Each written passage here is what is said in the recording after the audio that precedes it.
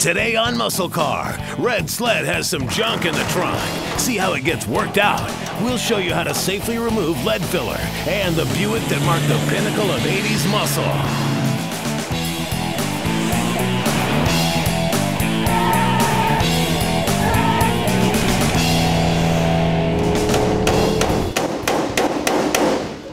Welcome to MuscleCar. We're knocking out some trouble spots on a 61 Impala today. Now we've already taken care of a lot of rust spots, but believe me, there's plenty more where that came from. We also need to get all the lead filler out. The last time we got the rear seat pans in, got the quarter panels patched in, and started the body work on the fenders. Now next up is this piece of Swiss cheese here that used to be a weather strip channel. I've heard of guys actually passing up on project cars because of problems just like this. It can be a real pain in the you-know-what to fix, because what we've actually got here is 3 separate pieces. This outer piece here, we're going to patch this in and save it. This inner piece is part of the trunk floor, so it's going to get chopped out and replaced with the rest of it. This little channel right here, we're going to custom make that and replace that one piece at a time. After measuring the length and total width of the part, I'll shear it to width and make the bends. The shrink or stretcher will help tweak it to the right shape. We need to keep the trunk bump stops, so I'll remove those first. When sheet metal gets this flimsy, it can bend out of shape when you pull it off, so I made the new piece before removing the old one. That way, I'd still be able to compare the two. Now's a good time to repair some of the rust that'll be hard to get at once the channel is put back on. The new channel goes in next. Then I'll drill out the spot weld and get the rest of the old trunk floor out of the way.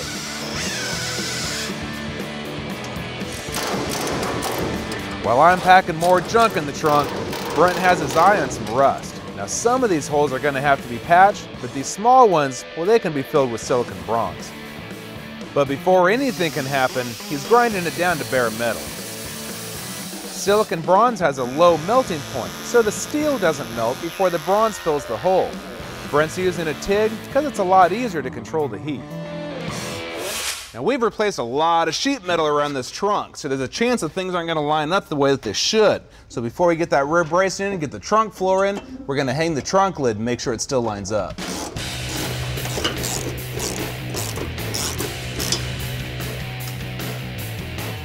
How's your gap? Getting a little tight down on the end. So it's perfect over here. We'll work on this side over here. I think if we come back, push that out, and then knock this out a little bit before we weld that brace and stuff in, we'll be cool. This is where a good old-fashioned hammer and dolly come into play. Now don't make the mistake of using too much force. The sheet metal was stamped into shape and has a memory. You're just reminding it where it's supposed to be. Now sometimes I'll use a rubber mallet because it doesn't stretch the metal like a steel hammer does. There we go. See how that's coming out now? It's looking beautiful.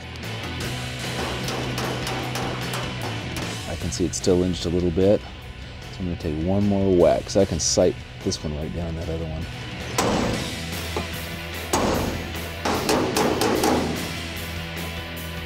Since I'm looking at this, and that's almost the same radius as that, I'm going to use this tip on the inside and whack the snot out of it. Get my body line back in.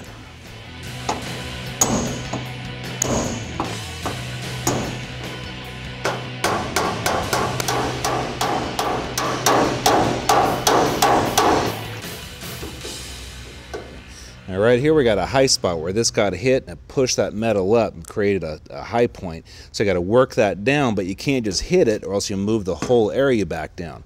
So you need to get a dolly, put the dolly on the back side of it to support the low area and then hit the high spot. And as you move that down, that low spot will actually walk back up.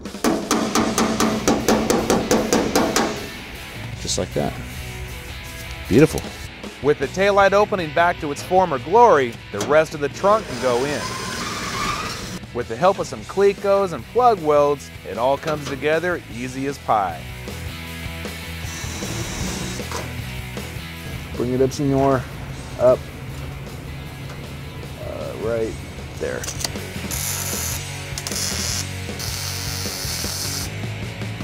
Time to custom make some more parts that nobody repops. Cardboard and a marker can be your best friend here. Now from the factory, these extensions were part of the trunk floor, but the aftermarket parts don't include them, so it looks like we're on our own. But we're not done yet, and it's becoming obvious why some guys would pass up a car with this kind of problem. The two of us have spent about 15 hours using a lot of specialized tools to bring together over a dozen separate pieces just in the trunk alone. Now, just like any project, you just need a game plan and take it one piece at a time.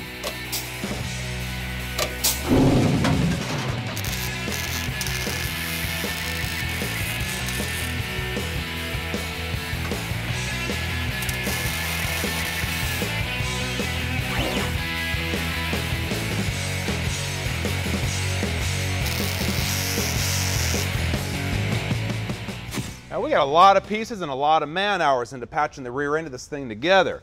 We're going to get the rest of this trunk floor welded in. When we come back, we'll see if the deck lid still lines up. Got it? Look at it. After the break, suit up. It's time to get the lead out.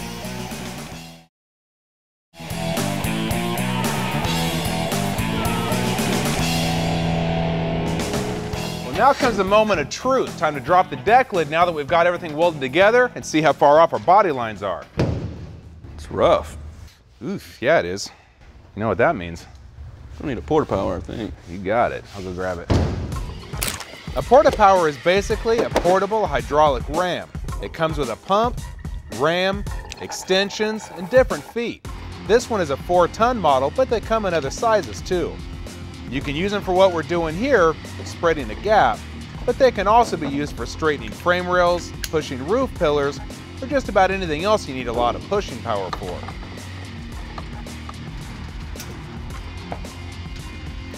Ooh, you're cracking. Like I said earlier, metal has a memory, so you'll have to over push it and let it spring back to where you want it. Yeah, better. Not overhanging anymore, at least. Still got a ways to go. It's better to make several pushes, increasing the pressure slightly each time, than to make one big push too far. I think it moved. Where's the hammer? Let's hit it and relieve some of the stress across here.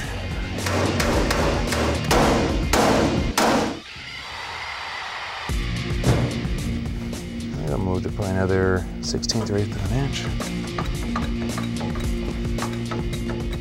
Hitting it with a hammer while it's under stress will give the metal new memory, helping it to stay in place. It's one tough car, man. Yeah, it needs to go more. Let's see it. We're actually pulling in the, see where it's sucking it in? We're actually pulling on the factory spot welds now. There we go. Perfect. Hey, it's time to get the lead out, literally. A lead filler can cause a lot of problems in your paint down the road, like blistering and bleeding. So we're gonna melt it out. But you gotta keep in mind, lead can be really dangerous stuff, so you gotta protect yourself. That means covering yourself up, wearing a respirator, and using good ventilation. A portable local exhaust system with a HEPA filter will keep the fumes from contaminating the area. Wear a suit and gloves, and don't forget to cover your feet. If a child or susceptible person comes in contact with residue left in your clothing, shoes, or body, they can get lead poisoning, which can cause brain damage. So shower and wash your clothes afterwards. And don't lick yourself clean. Well, the method is pretty simple. Use a torch to heat the lead to its melting point, then scrape it off. The more heat you apply, the more fumes are released, so use as little heat as you can to get the job done. If you have access to a flameless heat source, use it. You also need to dispose of the lead properly. Place it in a 6mm bag and take it to your local hazardous waste disposal site. And don't forget to clean the floor. With all the sheet metal work done on red sled, we can get rolling on the mud work. But before we do that, we need to get the body back on the chassis, make sure that the tire's still clear, and make sure the body mounts still line up. You know, we've been pretty lucky so far with this project. But as the body drops down, our luck runs out. Now, as any guy knows who builds cars, if you change one thing, it can have a domino effect. Case in point is the body mounts. Since we tubbed each side by an inch, our body mounts are now off by an inch. Now there's a few ways that you could fix this, but sometimes the best way is the easiest way. So we're just going to drill some holes and run some bolts through them. Now don't go anywhere, because once I get this fixed, we're going to start hanging some body panels. Coming up, Buick's mean modern muscle car.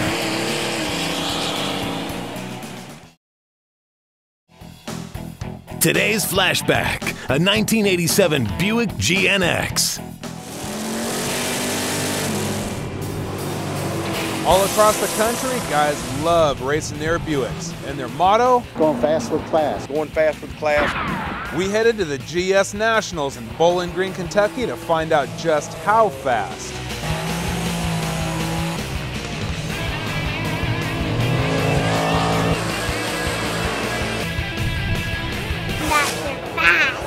We have a little of everything here, but it's got to be Buick powered. That's what the Nationals is all about. One of the fastest cars on the strip is the Grand National.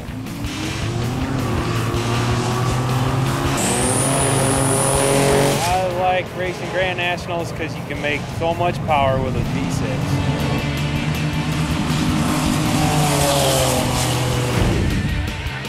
When it comes to mean, modern muscle cars, the GN is in a class all its own. And the ultimate GN? Oh, well, that title belongs to the limited edition 87 GNX. The GNX is just a good-looking, classy ride. Buick only made 547 of these bad beauties, and they came in one color, black. This car right here, well, it's number 31 off the production line, and it's owned by Buick lover Michael Norman. Driving a GNX is totally different than any other Grand National out there. It's got so much more torque from the bottom end up. It just really gets up and going. The GNX was only available in 1987. Buick was retiring the Grand National that year and wanted to send it off with a bang. So they partnered with ASC McLaren to produce a more powerful version and dubbed it the GNX. Lurking under that hood is the standard turbo V6 engine. But it's been enhanced with a Garrett T3 turbocharger, which has a lighter turbine wheel made of ceramic. The inlet pipe and heat shield are both coated with ceramic to dissipate heat. The turbo could produce up to 15 pounds of boost, giving this engine 276 horsepower. It's an increase of 31 horse over the standard GN. All this extra power meant it needed greater cooling capacity, so a new intercooler with more fins per row was added. The suspension also got beefed up with a rear panhard bar and ladder bar to handle all that extra torque. Buick also added larger 16 by 8-inch alloy wheels with a black mesh design. Fender flares were enlarged to handle the wider tires, and louvers were added to help remove heat from the engine bay. The inside looks like a GN, except for the sleek Stewart Warner analog gauges, and only GNXs had a special plaque embossed with a production number, fitted above the glove box door. Another way to spot a true GNX is to check out the vehicle emission tag under the hood. Instead of saying General Motors, it should say ASC Inc. It may surprise you, but the GNX was the fastest production car in 1987.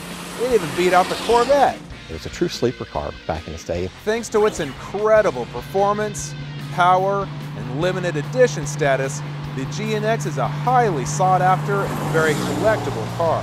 But that's not stopping Michael from having a little fun. If I want to have a car, I'd rather get out and drive it. If I can't drive it, I'd rather have a picture on the wall.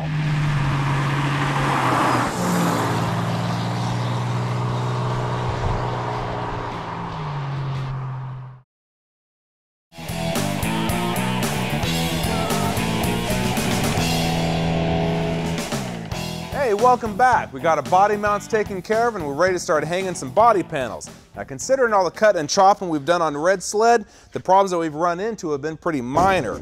But to avoid any problems in the future, we're going to hang all of our sheet metal, set our gaps, and then we'll finish our body work.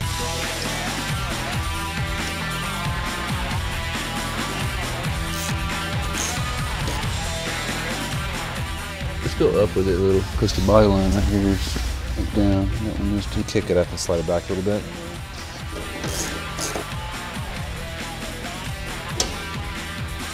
The core support needs to go on before we can hang the fenders. This used one showed up just in time. We'll get it blasted and primered later, but it'll do just like it is for mock-up. I gotta put a shim in. Now back in the day, even the factory used shims, and we're no different. If you're in the right spot, and the driver's side's looking nice.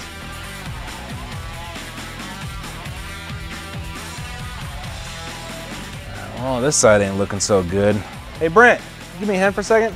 That mount in there is a mile away from the Exactly. hole, too. The mount's like an inch off. So what do you think? Pull the fender off and try to bend that corner down? I can bend that back. Let me see what that bracket looks like on the other side. Whoever took this fender off the donor car bent it, is what happened. Hey, it's rolled up bad. Is it? Yeah, this side's like kicks straight out. Yeah, dude, you're right. This side here is all bent up. That whole thing's bent up probably a good 1/4 inch. Do you want to try bending that bracket down? Let's snatch that fender off. Yeah. Dude. It's not moving. I need a bar. Need something to put. Deep thoughts. All right, you hold that end down. See if I can get this end tweaked. There it goes. Yeah, it's going your way now. Oh, there it goes. Want to try it back on there? I gotta move it to stand. Sometimes the TV stuff can get in the way of the car stuff. And sometimes TV stuff, it gets in the way of snack time. But through sheer determination, we forge on.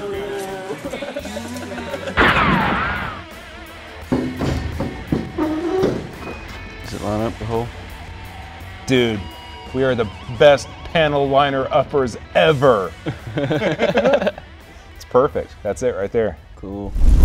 Our original hinges were tweaked and we're still trying to find another set. That's all right. We don't need the hood to open and close. We just need it in place to set our gaps. So we're going to drop it in and keep rolling on our bodywork. Now keep tuning in because Red Sled's still got a lot of hours left in the shop. But for now, we're out of here.